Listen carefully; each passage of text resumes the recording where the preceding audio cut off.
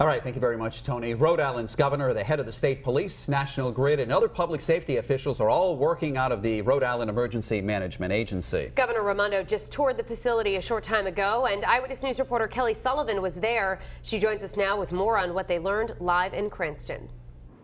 Yeah, we're right outside the EMA now in Cranston here. You can see the snow actually coming down. It's coming down pretty good. We just have a few inches out here right now, but 2 hours from now, Governor Gina Raimondo is asking for all drivers to be off the roads and to be at home. She wants drivers off the roads as the snow starts to accumulate. Now, she was standing alongside other state leaders giving an update during a news conference at 4:30 this afternoon. Now, we also got a tour of the EMA showing us how all the agencies are working together and sharing information to help everyone get through this storm safely.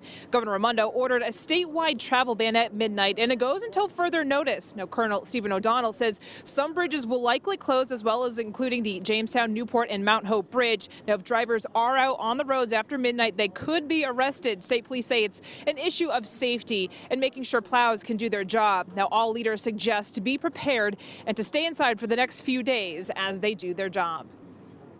At some point tomorrow morning, and we'll have more updates as we go, you may see a lull in the snowfall. Stay in your house, because the way the storm is going to come through, there'll be a band of snow, and then it'll ease up, and then it's going to, intensify again.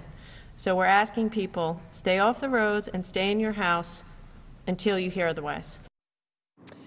And National Grid also was here this evening, and they say that they have crews stationed throughout the state. So if you lose power, they mentioned to just give them a call, 1-800-465-1212.